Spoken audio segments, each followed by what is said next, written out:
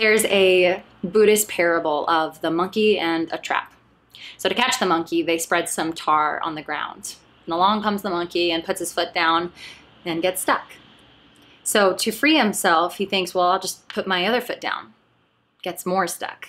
Then finally his hand and then his other hand, and totally panic-stricken and, you know, one final attempt to extricate himself from the trap, he sticks his whole face in the tar. Now that's one stuck monkey.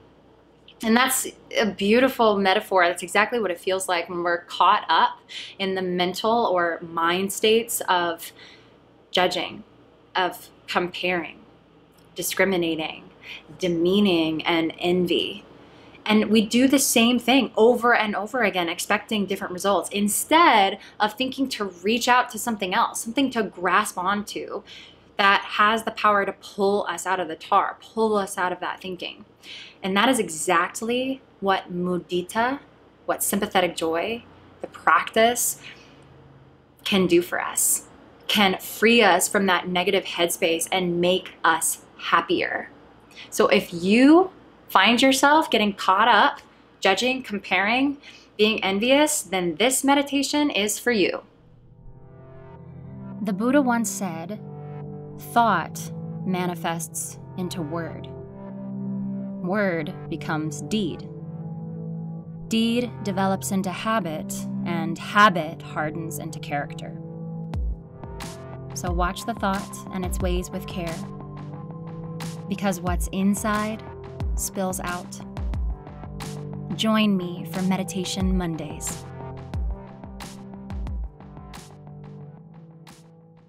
Hello everybody, I am MaKenzie Fly. Yes, that is FLY, an acronym for Fearless Yoga, the channel that you're watching right now. So if you're new, please go ahead and click subscribe, and more importantly, the little bell icon, so that you can be alerted and notified when new videos are uploaded. Mudita. Mudita, the Pali word for sympathetic joy. It is the third of the BRAHMA VIHARAS, the heavenly abodes that were prescribed by the Buddha as really a system for cultivating happiness. So if you yourself suffer from comparing, of judging, demeaning, discriminating, or envy, then this meditation will be very beneficial for you.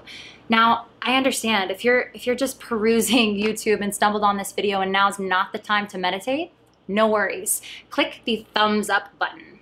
This will save the video in your liked video section in your YouTube, so that you can come back and watch it whenever you're in the proper environment and proper mind states. We'll get to the meditating here in a moment, but first, let's talk about the 7 killers of joy. Number 1, judgment. It's easy to say people should behave a certain way.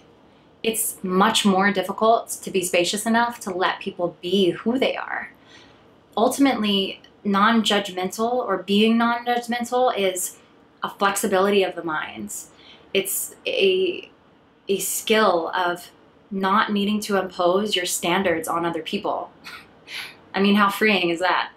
Number 2, comparing. Whew, okay, so conceit or comparing ultimately pulls you outside of yourself, right? So instead of looking to yourself, you start looking at everyone else. Not only for how you should behave, but what you should experience.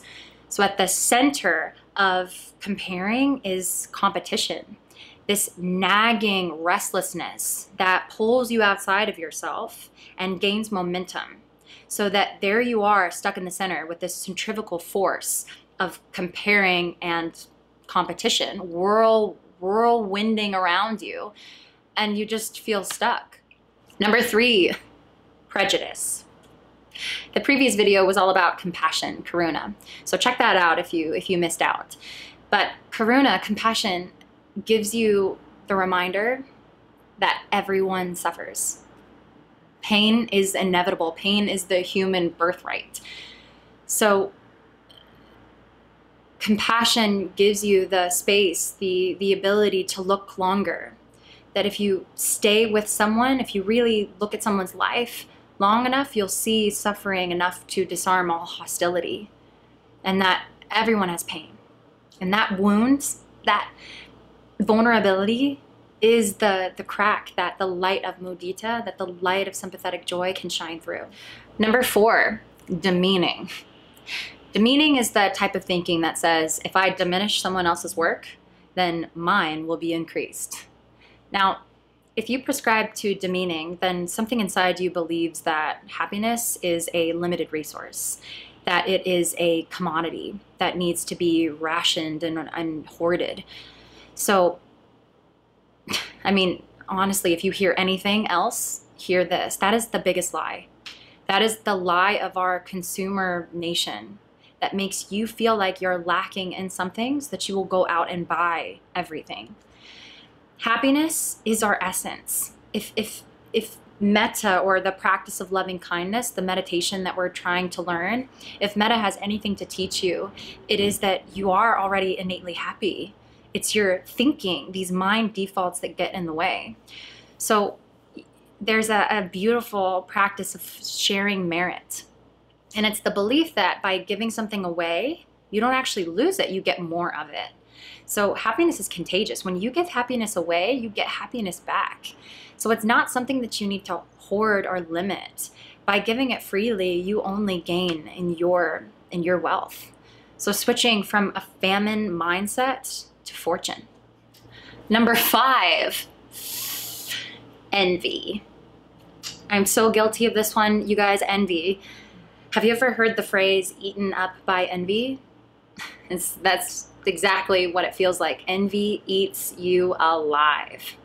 Envy is the inability to celebrate someone else's success.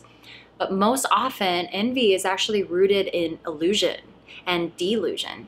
Imagining this completely not real situation, this fantastical projection of what somebody's life is. You say, oh, their life must be so wonderful because X, Y, and Z, when really you're making this up. You're making it up in your mind. Envy is rooted in illusion and ultimately makes you miserable. Number 6, avarice. Avarice. It's another word for selfishness. So this is the type of thinking where you have to hoard. You hoard people, you hoard wealth, information, possessions, thinking that the more you cover and conceal it, that the less there is for others. So the problem with this sort of aparigraha, this hoarding nature, is that it keeps you stuck. It keeps you caught in 2 things. Fear of losing what you already have, and then fear of not getting what you want. So either way, avarice, selfishness, hoarding keeps you stuck, keeps you trapped in a fearful place. So mudita, this ability to be joyful, reminds you to loosen that grip. Number 7, boredom. So sympathetic joy, or mudita, combats boredom by reminding you that even in the everyday, the mundane and the ordinary, that there is so much to look at that is beautiful, that is wonderful, that is awe-inspiring. So mudita, this joy, looking around for the simple joys, the simple pleasures, refreshes you, rejuvenates your spirit, and pulls you out of boredom. So those are your 7 joy killers: judgment, comparing, envy, avarice, boredom, demeaning, and prejudice. I think I did those out of order. Anyway, you get the idea. Those are the 7 joy killers. So if you experience any of those human dispositions, which raise your hand, I know we all do, then mudita can be an amazing tool, can be a medicine almost for you. So now to the meditation part. Now that you're ready, now that you know why mudita is important, let's meditate together.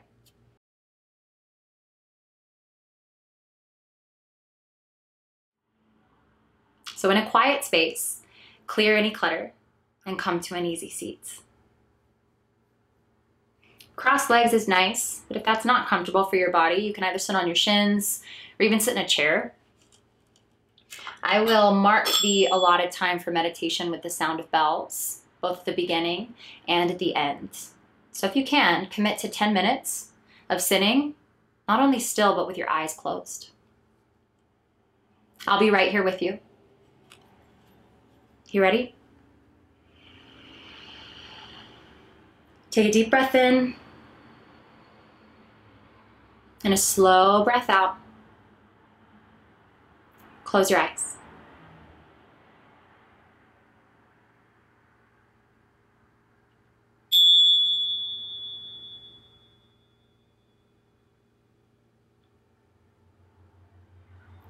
Let the sound of the bell mark the allotted time for practice.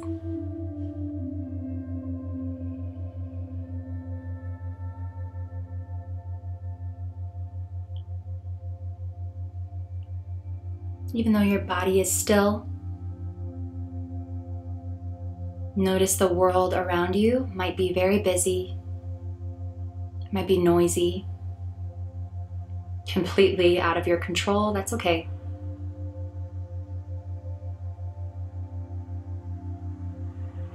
You can loosen your grip, soften your spirit, start to sharpen your mind.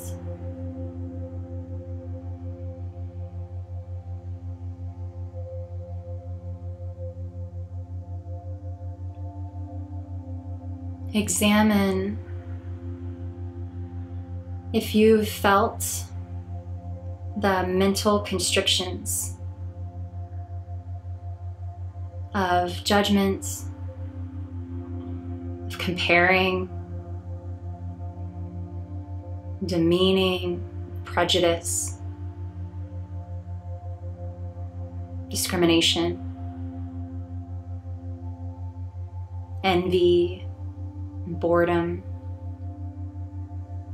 whether for yourself or for others. Just notice or recall if you've ever experienced those feelings.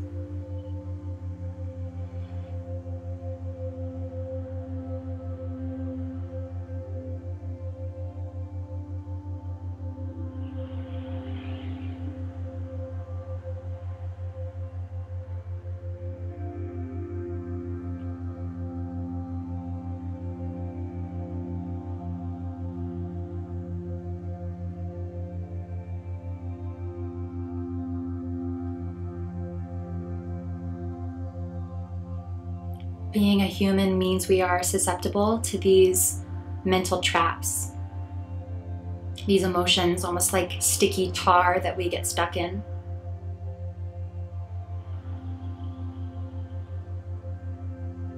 So together we'll exercise Mudita, sympathetic joy.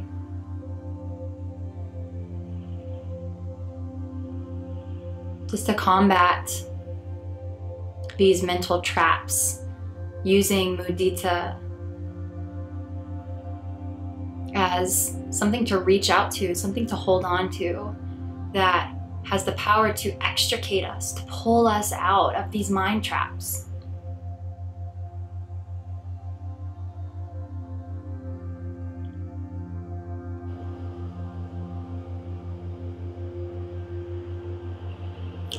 There are friends, allies of Mudita, and that is rapture. Rapture means taking active delight. So start with your body. Just like you would a body scan, notice your feet. Feel your legs. Become aware of your pelvis,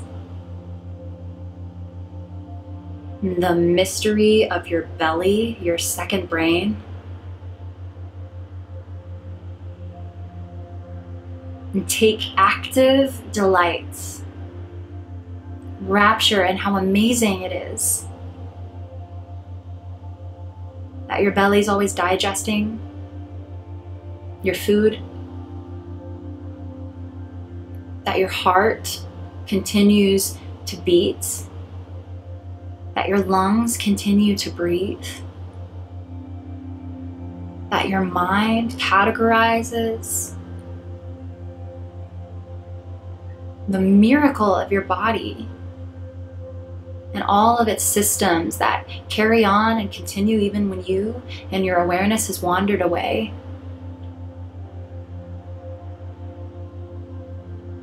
This rapture reminds you that you are alive. You have a body that is beautiful and capable.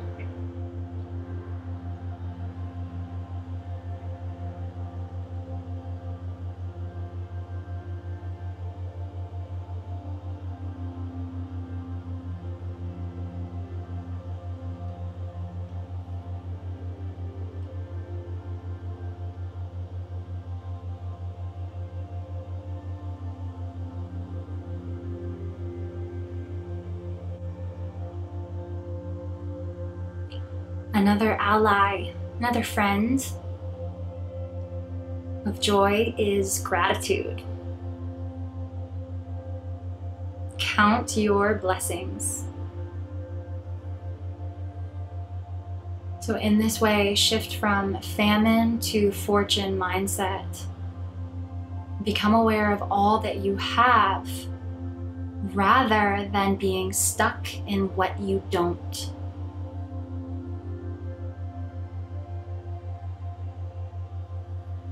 Bring to mind your blessings. Perhaps family, perhaps friends,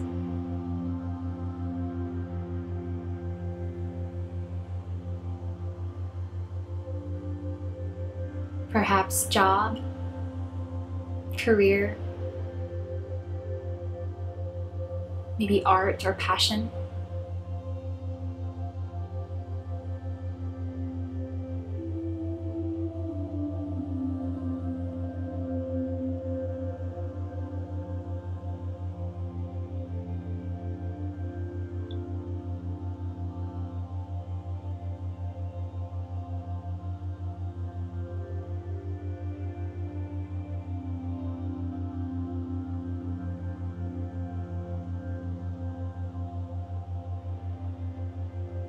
And from this vantage point, from this place of rapture and gratitude, you can call to mind or bring to mind the face of someone that you love, that you like, that is currently experiencing success.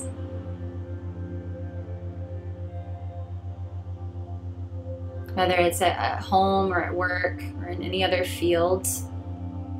However their success is manifesting, become aware of it, remember it, hold it in your mind. And notice if your mind has a default, a tendency of falling back, of getting stuck.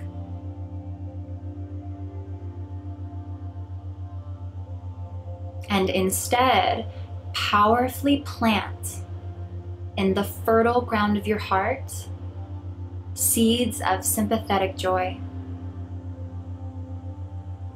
An immediate reprieve from FOMO, fear of missing out. Now, instead of only celebrating your own joy, you have everyone's joy to celebrate, everyone's success to uplift.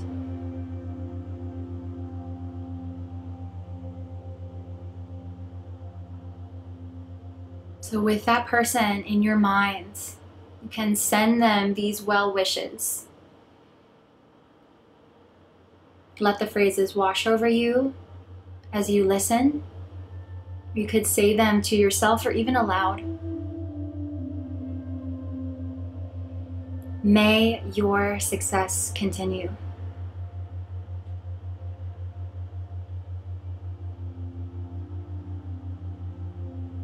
May your good fortune continue.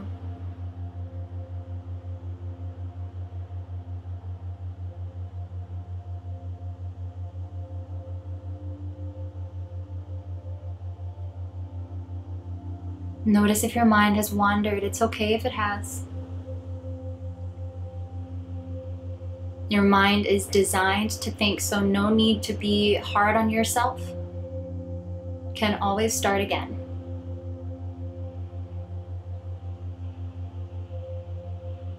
One more time, bring that person in the forefront of your awareness.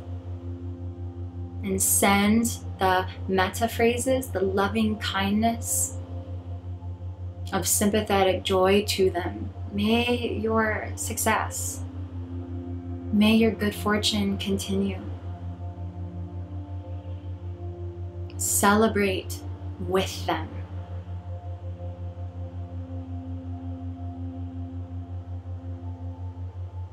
When we share our merit, share success in this way, we gain more of it. And instead of falling into old habits, stale and stuck actions that keep us in depressive headspace, reach out to these loving kindness phrases of joy to help you remember our shared happiness.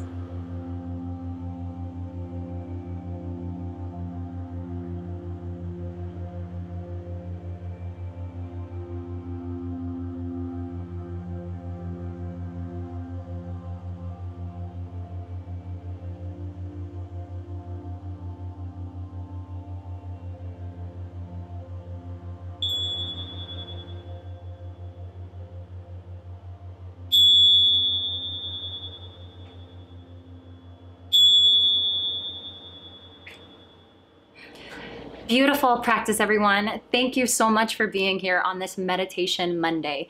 Please take the time and in the comment box below, let me know what resonated with you the most. What mental trap do you get stuck in most often? And share this video with someone who needs to be reminded of this insight. Thank you again, and until next week, may you fear less and love more. Namaste.